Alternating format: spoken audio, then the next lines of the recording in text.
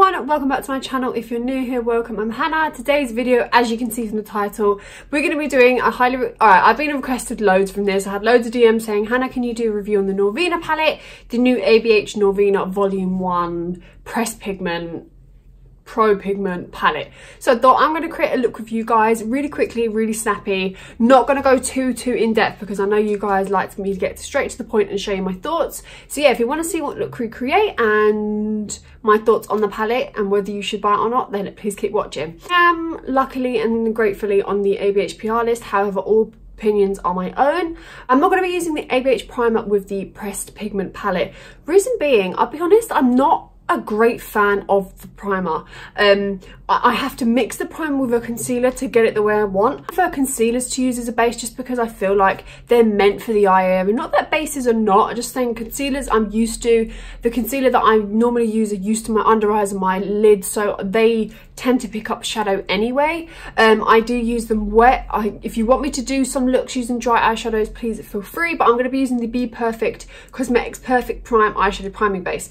Now this is new, I recommend it. I'm going to do a video on my eyeshadow series of what bases might work for you, obviously, because some people prefer concealer, some people prefer bases like the P. Louise base or the Sample Beauty base or the ABH primer and all of that. So difference between primers, bases, I'm going to be doing a video on that, so please stay tuned for that. But yeah, I just wanted to show you, I'm going to be using this just because I'll be honest, the ABH primer isn't my favorite thing. I like it maybe to cut a crease, or if I want to just bang on the actual like main part of my lid just to pop a colour, then maybe. But I'll be honest, I've used this palette, this isn't a first impression, I've used this palette, it can be a hit and miss with the primer, so I want to see what it's like without and with a different primer. So yeah, so for those that haven't seen, I know there's been a lot of controversy about this palette because of the price, because of all of that. I got this palette in PR before I knew about the price, and the price is, but then ABH normal palettes are about £42 to £46 anyway, and you only get 14 shadows. So this palette has 25 shadows for £68, so that's probably about a £16 to £20 plus difference, if that.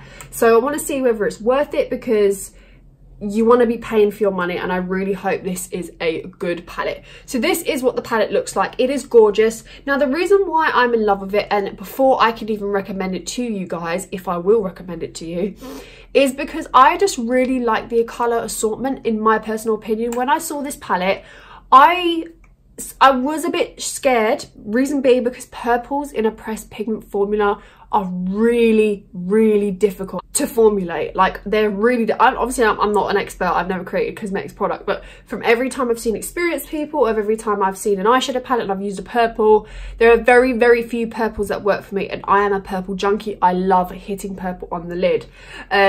So yeah, this is what the palette looks like. It is a gorgeous, sorry it's reflecting, this is a really gorgeous palette. I just love the colour scheme of it. I think there hasn't been, in my personal opinion, not in general, it could, whether it's right or wrong, in my personal opinion, I think there's not been a colour assortment like this for a long time.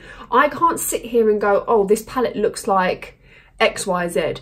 I have used this palette, this isn't a first impression, I have used this palette for a few looks. I will link my Instagram looks in the description so you guys can actually have a look at other eyeshadow looks I've created. I'm thinking of creating a very like blue, purpley, and then with a bit of a shimmer on the lid. Nothing too complicated, because I don't want to go faffing around and end up my techniques mess up the palette's performance.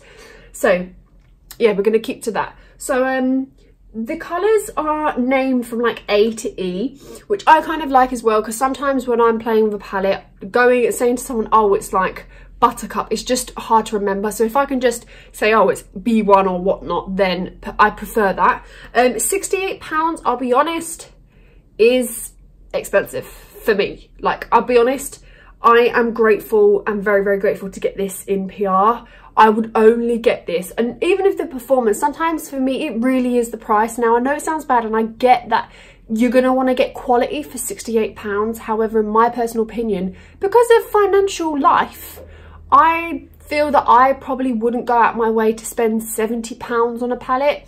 Maybe I would, maybe when I'm older, or maybe if I hadn't been on the PR list, I might have thought, oh, okay, I might get this. But I have never, other than the Modern Renaissance palette that I bought, I really enjoyed that palette, but I thought I'm not going to buy it again, just because £42 or £46, something around that area, It's a lot of money. I'll just be honest, especially for someone, especially for the Instagram people these days, a lot of them are children, a lot of them teenagers. Forking out £70 for a palette might be a bit excessive. So that's just my personal opinion anyway. I think it's a great palette. I love the colours. I'm obsessed, absolutely obsessed. I'd love to see if a brand came out of a dupe. I know that's bad, but I'd love to see what other people create with this palette as well. But yeah, we are going to get into the palette. I've not had any issues. I really like the oranges and the reds of the palette. They really perform really well. They don't go patchy. One purple, I think at one point, a deeper purple went patchy, but the top row, A2 and A3 shade, they perform exceptionally. D1, D3, E2 and E4 all perform really well. I tried D2, which we're going to try today. Now the shimmers I'm a bit disappointed about. Now I do get this is a completely different formula to ABH's original formula, in my personal opinion anyway. Like if I look at the powders and shimmers from the like sultry palette or the soft glam palette, they're a bit more creamier. These ones are a bit more pressed, literally pressed, so they are quite hard to get into. Maybe it just needs a little bit of work, but they're really pressed. I think maybe the mattes should have been pressed like how they are, and the shimmers should have been left to their original formula, because I do really love, and I don't think many people have complaints about the ABH shimmers. But anywho, I've been talking enough. We're going to go into an eyeshadow look. So I am going to prime my eyes. I'm going to go up close and personal to show you guys how I do it. I might do a voiceover, I might not, depending on time, just because I don't want to sit here and go, oh, I'm blending this shade, I'm blending that shade. I just want to go straight into it. So I am just going to prime using the Be Perfect Cosmetics. Like I said, I would 100% recommend using this primer. I've used this twice. This is the third time, and every look that I've used, the past 2 looks that I've used of it, I am highly impressed. This is my favourite base that I've ever used in my life.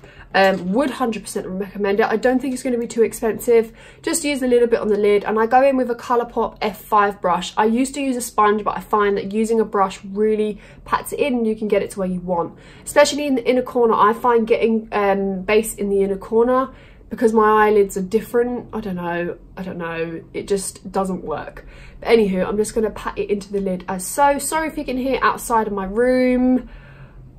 I need my windows open. I just need it, people. I'm sorry, but I need it. I will be telling you what brush I use for each part of the look and the shade I'll be using and all of that. But of course, if you want a speed up version, I will be putting this look on my Instagram, so please feel free to head over to there. Actually, going into the pan, I'm not going to zoom in. I'm going to probably do a voiceover just because it's a little bit easier for me to actually tell you what I'm doing, what colour. Okay, so going into the first shade, which is A2, and I'm taking an Illamasqua 185, just bringing that through the crease. I don't want to bring it lower onto the lid just because we're going to pack some navy on there. But yeah, I am taking a different brush, which is the Morphe E17, just to pack it on a little bit more before we go back and blend in with the Illamasqua brush.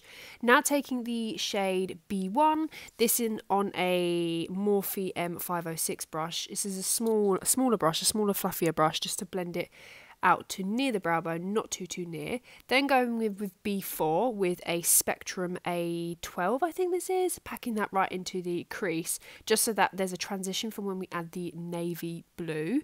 Then going with the D4, and then going in with a Profusion Cosmetics. It's one of their new metallic brushes, and packing that right onto the lid. This is such a beautiful navy. It's got like little sparkles of shimmer, my absolute favourite.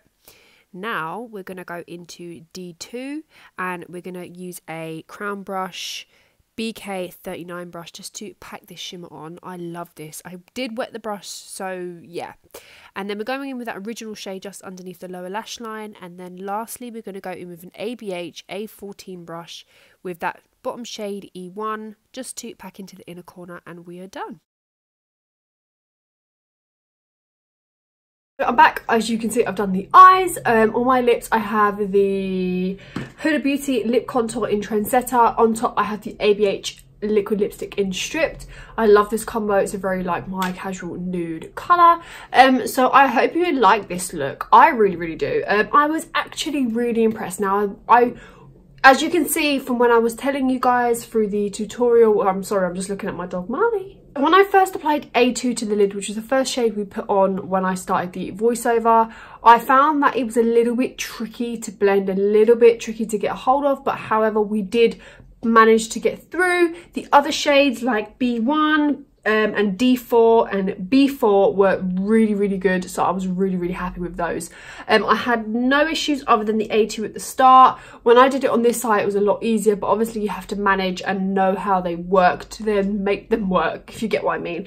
I was actually really impressed with D2. Now I had used D2, the shimmer which is on my lid. Sorry if you can hear my dog in the background. I had used D2 previously a few days ago and it was really dry. Now I don't know if it was because of the top layer or because I used the wrong brush. Sometimes it is the brushes you use, which is a shame because you'd want it to work for every brush, especially if you're paying that amount of money. But when I did use this brush right here, which is the Crown Brush BK39 Chisel Fluff Brush, which I talked about in my favourite eyeshadow brushes as a packer and a shimmer, this applied really beautifully. I sprayed it. I even sprayed it last time when I used it and it didn't work, but this time it worked, so that is a good thing. But yeah, I had no overall problems. The shimmer E1, which I'd never used before in the inner corner, is a really nice like peachy sort of beautiful shade. I'd love to see that on the lid. I can't wait to use that. But overall, do you know what? I'm happy with it, if you get what I mean. Like, I'm not like, oh my god, whatnot, which can be disappointing because you are paying £68 for it, but I do really like it. The colour scheme for me is 10 out of 10. The pigmentation for some of them can be a little bit rocky. I think if you are a beginner to eyeshadow, I'd probably wait to then get this palette later on in your like makeup career. I wouldn't advise you getting it as like a starter palette because it's very tricky to work with, even someone like myself. I'm not a professional, I'm not pro or anything like that, but sometimes I'm finding a shadow quite tricky to blend. But yeah, I would say the oranges and the reds are really lovely in this palette. Really lovely, pack on lovely. The shimmers, I was really impressed with D4 because D4 actually has a sort of like glitter to it. It's like a matte, but it has a sort of shimmer in it as well. Very pigmented, built on lovely, blended really well. Sometimes I'm so scared about blending navies with purples because they can get really patchy, they can go really messy, and then like you could just put your brush somewhere random on your eye and it'll just stick. And you can't really change that sort of thing. So the thing is with shimmers that are same colours as the mattes, you can sort of go over it and make it work. However, with mattes, you've just got to start blending. I'm looking at my dog and my dog's just going nuts. Anywho, but yeah, I think overall the palette is impressive. I do really like the palette. I will continue to use it. I want to use more of the yellows. The yellows are a little bit different for me, which is nice because it's something different for me to then challenge my creativity. But I do really like the little vibrant pops of like E4 and A5, which I really love, like a pop of pink, a pop of orange, coral shades. This is like a different type of, like, it's like a neon orangey, pinky, who, what, know what. But yeah, like I'm really impressed with it. I think the packaging is a little bit, I don't know, I prefer the ABH original packaging. I would have loved that, would have made it really luxurious. I think the whole, I like it. I think it's magnetic, I'm not actually sure, but I think it's like metallic-y, I think it's like plastic, which if you used to drop this, it would be a nightmare. Molly, what are you doing? If you was to drop this, this would be a nightmare because it would just all smash. But I think if you was to have the original ABH packaging where it's like a little bit like a cushion, it would work perfectly, in my personal opinion. It would be really luxurious as well. I'd love to see the print of that, but I do like it. The packaging's great.